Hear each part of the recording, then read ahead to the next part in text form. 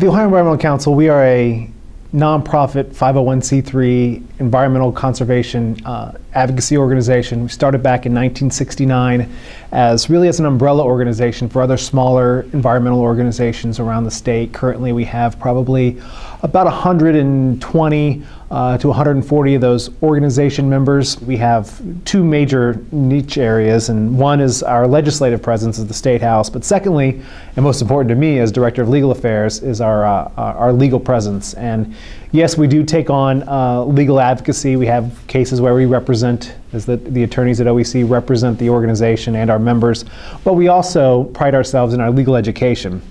And that's really split into two, I think, really important areas. And one is to educate the new lawyers coming up. We have an externship program with almost every one of the Ohio law schools, and have had upwards of about 60 interns and new attorneys coming in through our program over the past 8 years.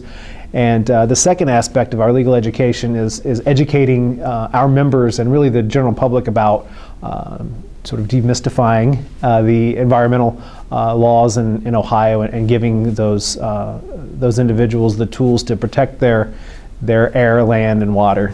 The foundation helped us produce and disseminate four what we consider really important citizen guides and how-to guides to assist citizens and citizen groups and communities around the state to understand the rights they have when there are environmental issues that are impacting them, as well as giving them the tools to protect themselves, and when there is an issue that they know how to maneuver the administrative as well as legal aspects of environmental law. What these have done is this help educate and really make a more environmental law literate community out there. What we've seen is, just from just the few months that we've had since we've developed the materials and had the outreach opportunities, a number of folks that have utilized them and said that, this is, I was able to use your materials and file a verified complaint that EPA found that there was a problem, and are in the process of help fixing that problem. And someone else who used it